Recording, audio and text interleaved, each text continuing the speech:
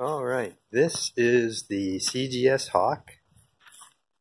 This is the side that I'm having some zipper issues with, and the issue is right here. So you're probably better off to just put the aluminum door on it. So this is the gauge cluster that came with the plane. I have not installed it. It's just an altimeter, compass, and airspeed indicator. It does fit in there, but I flew it without it. Give you a peek inside there.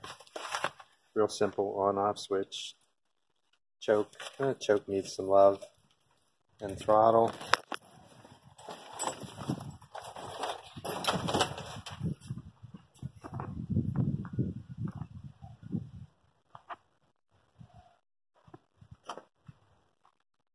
It does have flaps, and they are amazing what they'll do.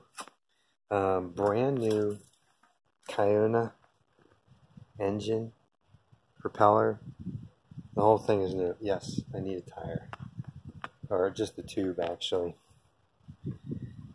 There's a new, where is it? Right in there. I don't know if you can see that up in there. That's a new spark box that we ordered. 5-gallon tank. Pegasus sails.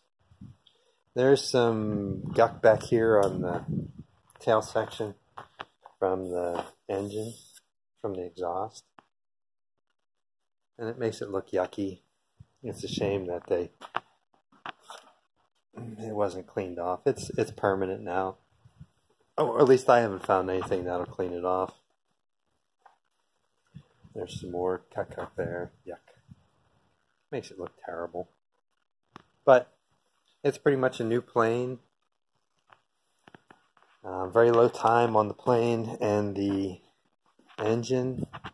And whoever's interested, I'll explain all that, how I know that, why there's a big patch there.